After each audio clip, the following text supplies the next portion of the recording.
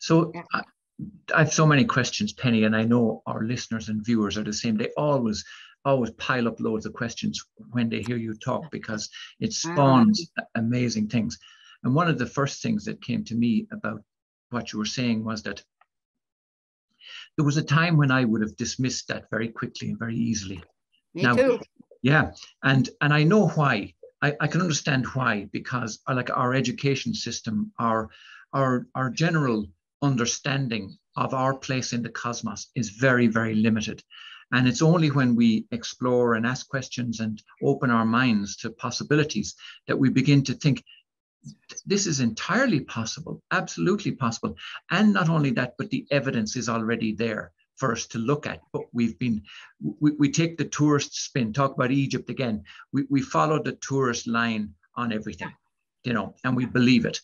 And it's the bigger picture that I find absolutely intriguing. But I want to bring it in a way full circle because, when we talked earlier about electricity, and us being electrical bodies and living on an electrical body, right? Is there anything that we can do, like, to mitigate this, to avert it, like, as an electrical beings? I think the best answer, if you can't go underground, is consciousness. Right. Period. Hands down. When you well, I'll share one little thing that was kind of discouraging, but it was good sense, common sense. I was talking to the sun. I have conversations with the sun on a fairly regular basis. We have a small love affair going. Right. So, it's like, hi, how are you? you? Won't you share? Yeah. Who needs men, right, Patty? Yeah. Come on, girls. Okay. Okay, that's funny. So I was saying, after I found out about the science, I just, came across the science. It wasn't a conspiracy theory. It was the science that was like, So then, so I'm out gonna feed my chickens, and I stopped for a minute, talked to the sun. Hi, I just heard that you have these outbursts, and I just want to ask you, could you just not do that while I'm alive? And the answer was, so you want us to do that when somebody else is alive? Your children, your grandchildren? Right. And I thought, I said, no, well, Yeah. You don't want you to do it at all. Yeah. Right. So then I said, well, could you just skip it all together? Well, are you telling me that you want us to not be what we are, when that's exactly what you teach us, be who you are and what you are and who you are? So I was like, okay. You come to dispense with the guilt complex. Yeah. Yeah. Penny, real quick, just to interject, I don't want to throw you off your thought, but it reminded me of a story that I saw just the other day where a man, I think it might have been a picture on LinkedIn or somewhere, I can't remember, but where he was showing a big bite from a snake that he got in his hand. It was still bloody. And he was explaining that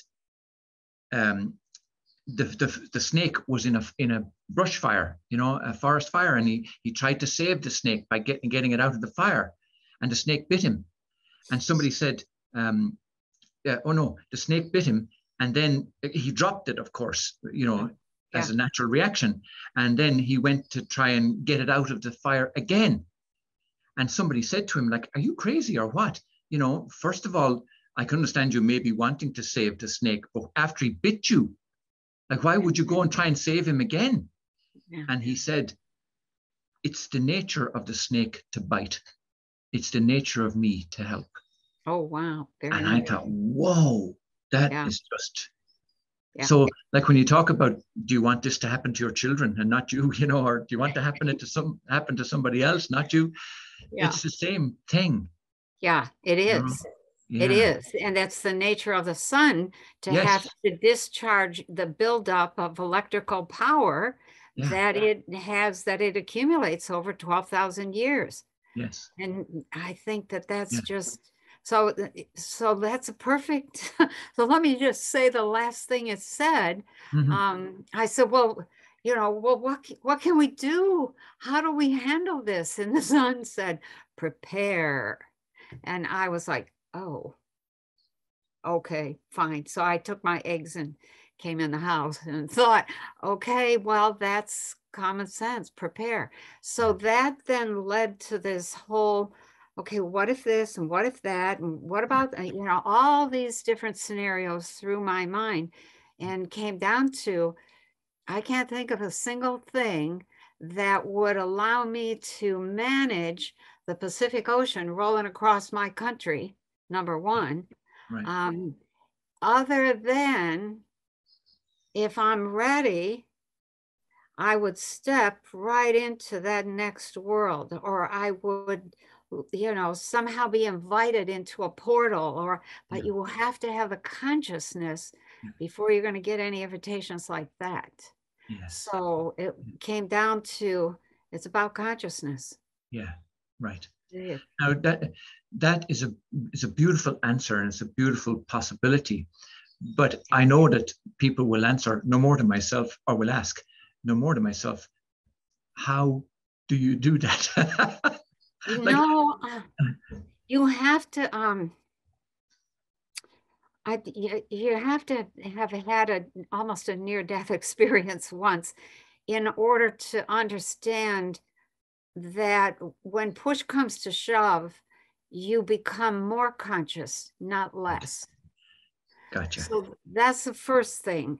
Yeah. If you haven't had a near-death experience, then you're going to have to take somebody's word for it. Yeah. But what I have pictured is that, you keep breathing, you stand your ground, you mentally and emotionally join hands and join minds with everybody around the planet that is going to experience this together, and you all step together into that new earth. Right. And if you haven't got the consciousness, if you haven't figured out how to raise your frequency a little bit, doesn't have to be a lot, then you might not be able to hold it. You might not be able to stay in that new earth. But if you make even half an effort, then it's a possibility. I'm sorry, I'm asking all these questions, but in a way, I know exactly what Aingeal Rose is thinking. No, you don't. You tell him, Aingeal. No, seriously, she has talked and lectured on the whole idea of a dimensional split and a new earth, and making a conscious choice. Yes. For a new earth, as opposed to going with the status quo or following the old dogma, Yeah. And I find that exciting, actually. I do too. Yeah. I started visiting the new earth, but it was like, I'm just, how about, I think I was taken there first by some beings of light way back in the beginning of Kundalini. Remember maybe we talked about it on one of the very earliest shows that we ever did, in which these three beings of light came and got me off the roof. Right, yeah. There was no sleeping in the first 3 years of Kundalini, none. Yes. So I would get out, I would end up out of the body, sitting on the roof, watching what was happening. Yeah. I remember you saying you were in a closet watching some visitors in your kitchen. I have to say, there's so many stories that I could tell. But these three beings of light came, reached down, said, come with us. So I reached up, they took me by the hand. It was like grabbing onto an electric wire, a shock all the way through, like an electric shock, enough that enough of a shock that you can't let go, which is probably good. And away we went, 90 million miles an hour, light streaking by, just like you see in the Star Wars warp speed kinds of shows. And then I see up ahead this planet, and I think, wow, that looks kind of like Earth. The closer we got, it's like, that looks a lot like Earth. And then we landed. I was like, are we back on Earth? Did we go anywhere? but it was this completely different environment. It looked just like Earth in terms of grass and soil and trees and the sun and the clouds and the breezes and buildings. Not very many buildings, but a few. Flowers galore. Oh my gosh. I went there 3 times. They came and got me 3 different times. And the last visit, they said, you know, you're welcome to stay. And I couldn't take that because I said, I've got little kids. I'm not leaving my children. And they just smiled and said, you'll be back. Right. And so that was 1980, 81, something like that. And a couple years ago, maybe 2016 or 17, I thought, you know, I wonder if I could go back there.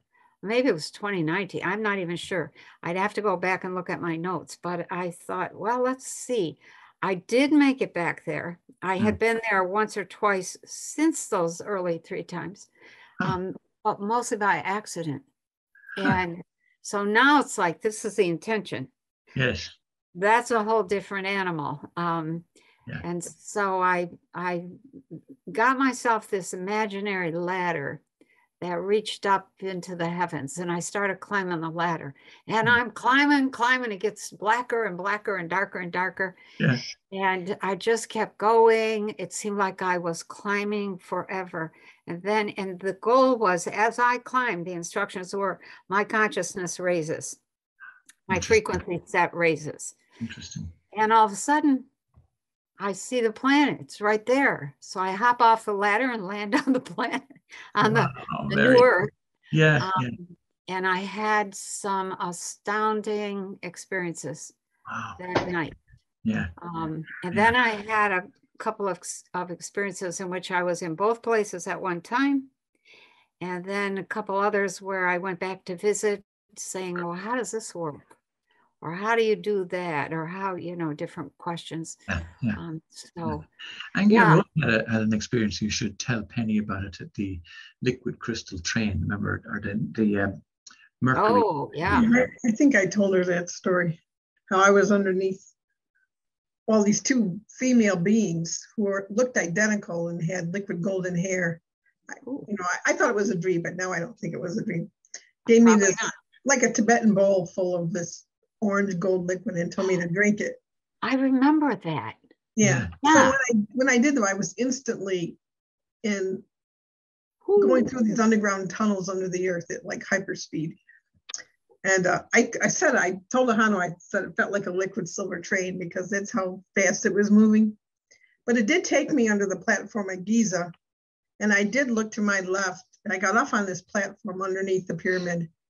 And I looked to my left and I knew there was a city under there. There had been a city under there. Yeah. But it had been, but it was rubble. You know, it was rubble now. Like it had been there, but it was not functional. And then all of a sudden I was just in another crystal city. I felt like I jumped an overtone or something. And these beings said to me, you're going to be a healer in this city. And I remember thinking, really? You think I can do that? And they both just smiled and they disappeared. and I woke up in the morning and my hands were on fire. And my girlfriend called and told me she was told to attune me to Reiki, all the levels. And that's when I started doing psychic surgery on people. After that, all of a sudden my X-ray vision kind of turned on. And but I just like, well, what was that? What is it about these tunnels? And it's interesting because, of course, we're reading Radu Sinemar's stuff, and he's talking about the first tunnel to Egypt. Oh, and wow. He said that it was the only one that it's physical to a certain point, and then after that, it's not. Okay. Yeah. Right. And I thought, well, I was definitely in some altered space because I was traveling so fast, and it would take these right angles, 90-degree turns. Yep. And I'd black out when it did that. I remember in the dream, it would like, just black out for a moment, then I'd come to and I'd say to myself, now how did that physical thing turn at that right angle, you know? Yeah. At that speed. Yeah. But I felt like it had something to do with the liquid they gave me, you know, but I did feel like I was in liquid mercury, you know, so it was There's a form of technology that does exactly that, but it's not in this three-dimensional system. Right. Yeah. So I thought, well, I mean, all I can say what happened as a result is I started having X-ray vision and I started doing psychic surgery on people. Wow. Which I haven't done in a long time, basically, because I was a little burnt out from it after 15 years. Yeah. Some pretty interesting things, though, I have to say. But now, we were practicing doing a little bit of right brain, left brain writing the other day. Oh.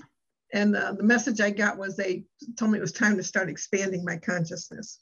Oh. That I wasn't expanding far enough. I needed to start practicing some time travel, in consciousness and start going other places, which I haven't done yet. But because I'm teaching we're doing a little group every month, and that's the exercise that I'm going to have them do.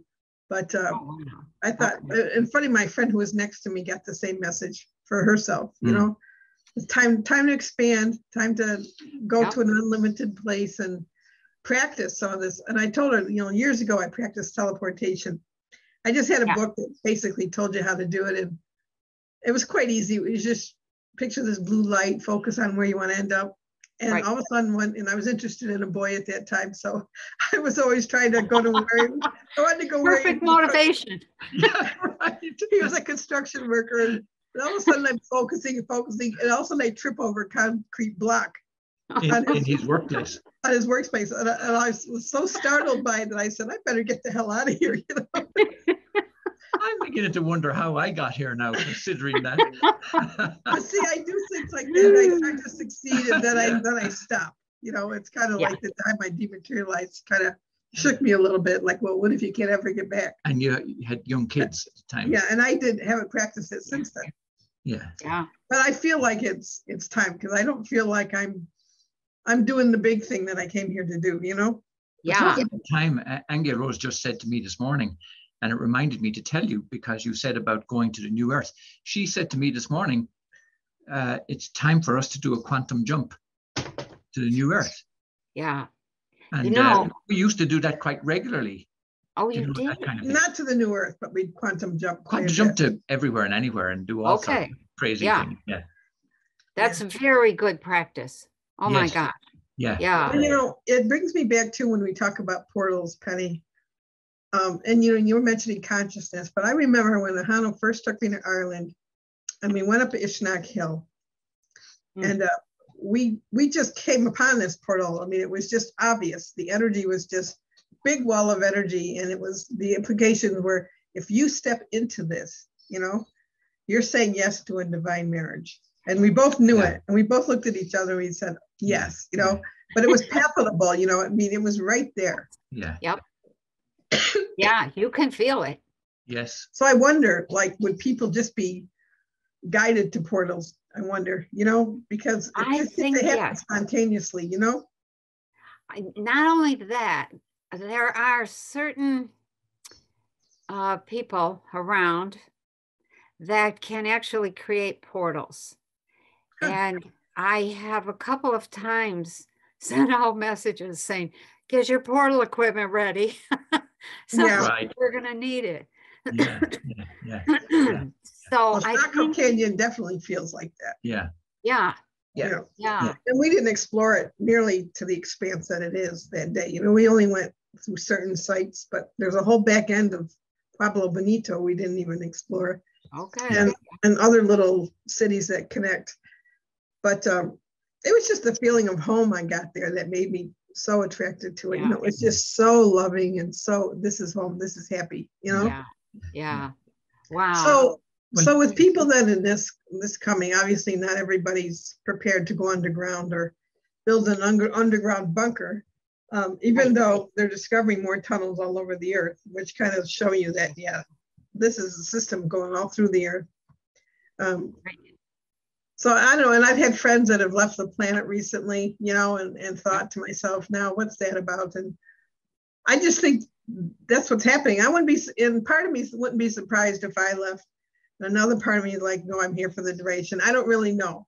Okay, but I know that energetically, Penny, I am so dizzy all the time. I cannot stand or walk for longer than from here to the kitchen. I mean, I'm just being blasted by something. And it was fine for a while, and then it just started up again. And but whatever, that's another whole story. Sometimes that's B12. Keep that in mind. B12. B12. You have to have a lot of B12. Yeah. Yeah. You know, as you're talking, don't leave, Aingeal. No, don't leave. Your services are needed. Absolutely. Now more than ever. Yeah. And it'll be when it's time to go, we'll know. We will know. Yeah. But well, I want to be a part of the group that's holding hands, Penny. Yeah, that's what I was gonna say. Yeah. I need you to be one of those people gathering, the people holding hands in case we either get an opportunity to enter a portal or all move over to the new earth together. Yeah.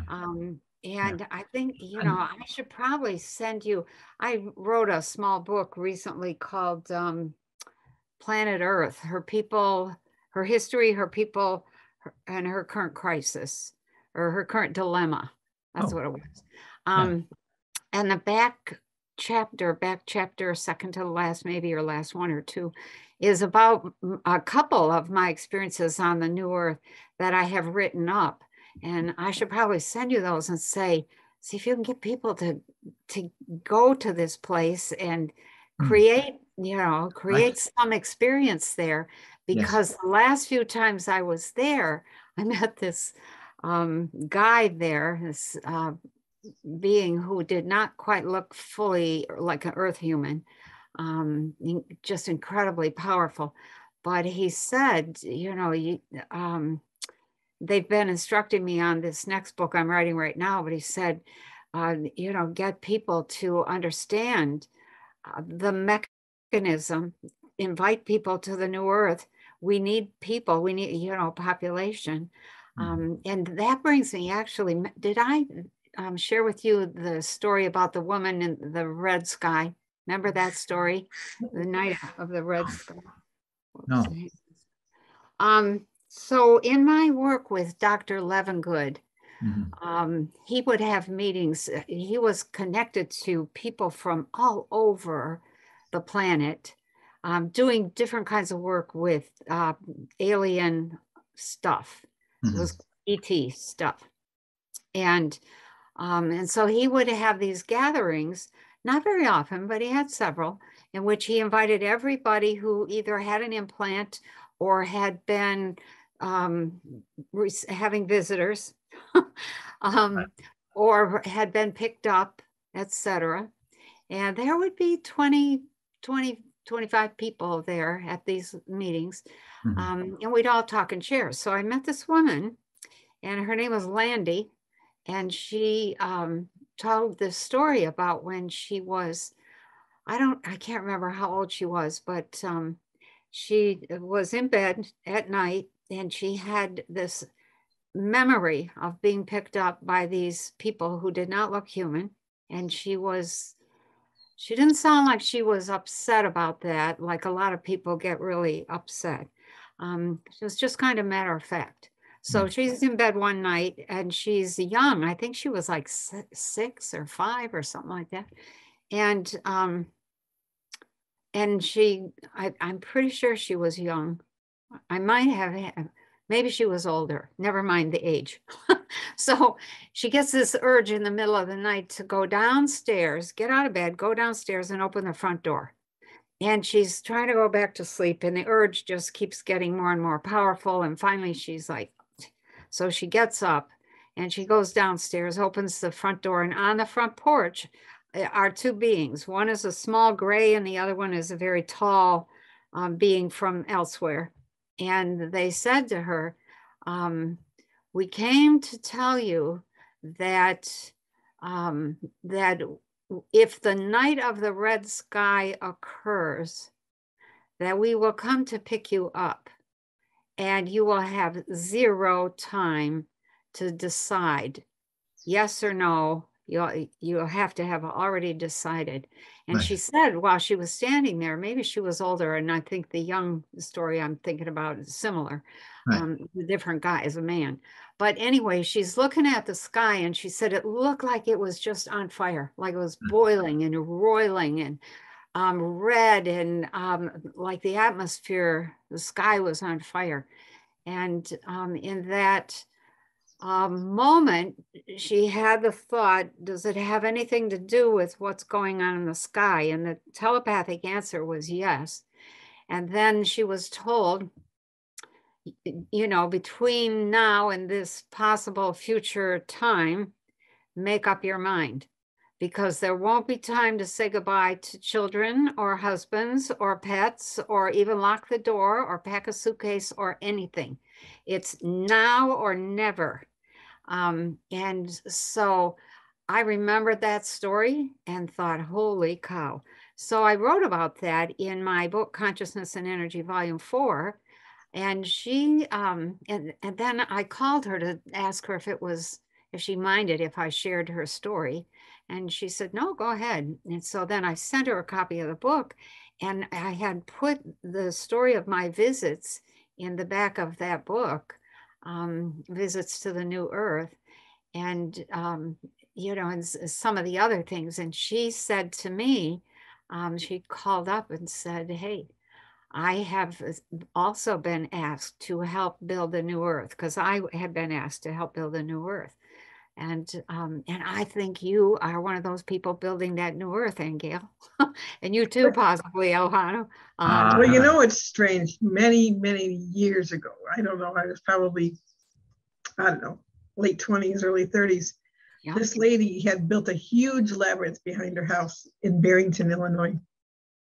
That's why one of my friends, it was the first time I ever walked a labyrinth. And I'm walking around, and all of a sudden these stones start talking to me. They were grandfather stones, and they were showing me a vision of everybody in my life. Like why was my grandmother my grandmother? Why were my parents my parents? And I was walking around, they were kind of saying, I don't remember really what the meaning was now, but there came a point where all of a sudden I was off planet, and there was a whole lot less people on the planet, you know.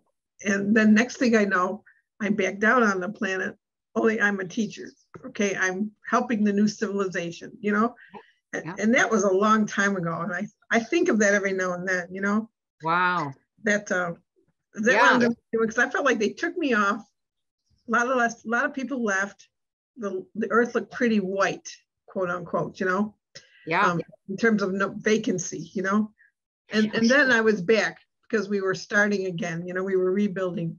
So I don't know if it was this earth or a different earth, but I was taken off, and by then, you know, it was kind of like you were considered some sort of a master by then to the people who are here, you know, like they were babies compared to us who left and came back, you know, to teach. So I'm not, you know, I'm nowhere near that, but you know, I have been getting messages like, okay, time to time travel again, time to, you know, explore different universes. And just you have to practice every so often, or you lose the, okay, what did I do before? You know, you have to kind of keep it fresh. Hope you enjoyed that discussion with Penny. Do leave your comments below, and we will respond. Thank you very much.